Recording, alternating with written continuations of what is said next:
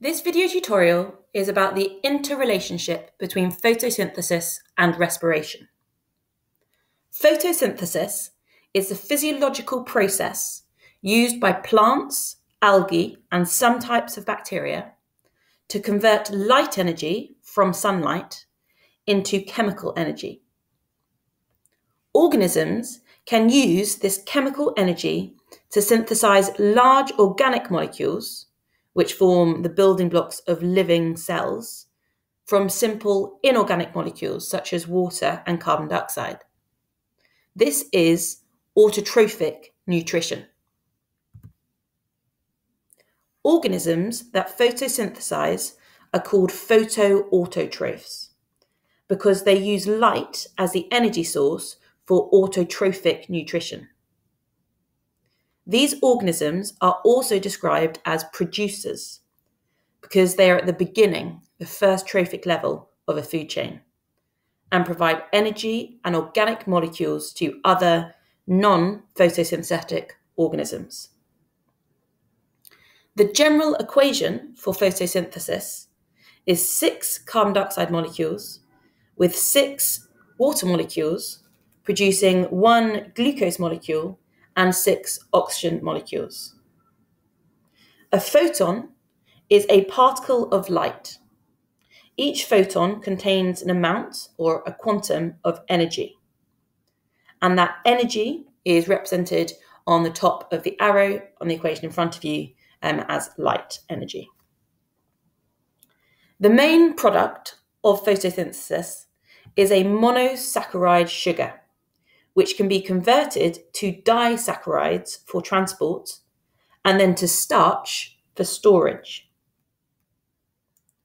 Photosynthesis is an example of carbon fixation, the process by which carbon dioxide is converted into sugars. The carbon for synthesizing all types of organic molecule is provided by carbon fixation. Carbon fixation is an endothermic reaction and so needs energy. Carbon fixation also needs electrons. The addition of electrons is a reduction reaction. Carbon fixation helps regulate the concentration of carbon dioxide in the atmosphere and oceans. Most forms of life on Earth rely directly or indirectly on photosynthesis. We're now going to look at respiration. Plants and other organisms that photosynthesize also respire.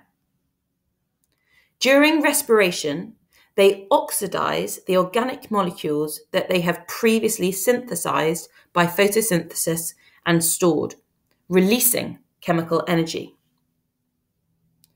Non-photosynthetic organisms, such as fungi, animals, many prototists, and many types of bacteria, are described as heterotrophs. They obtain energy by digesting complex organic molecules of food to smaller molecules that they can use as a respiratory substrate. They obtain energy from the products of digestion by respiration. During respiration, glucose and other organic compounds are oxidized to produce carbon dioxide and water. Respiration releases chemical energy. It's an exothermic reaction that can drive the organism's metabolism.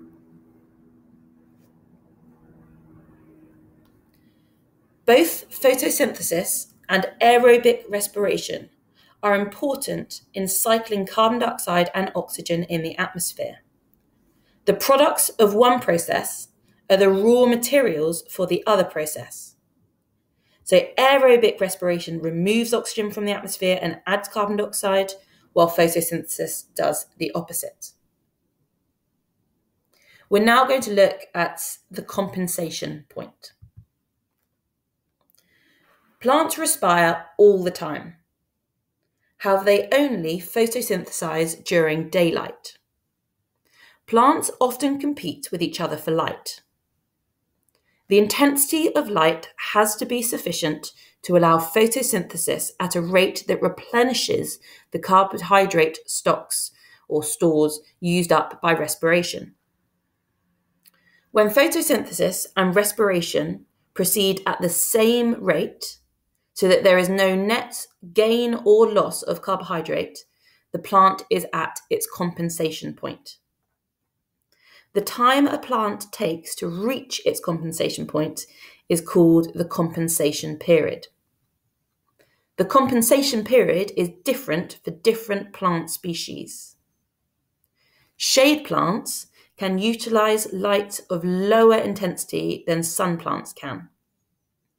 When exposed to light after being in darkness, shade plants reach their compensation point sooner, so they have a shorter compensation period than sun plants, which require a higher light intensity to achieve their optimum rate of photosynthesis.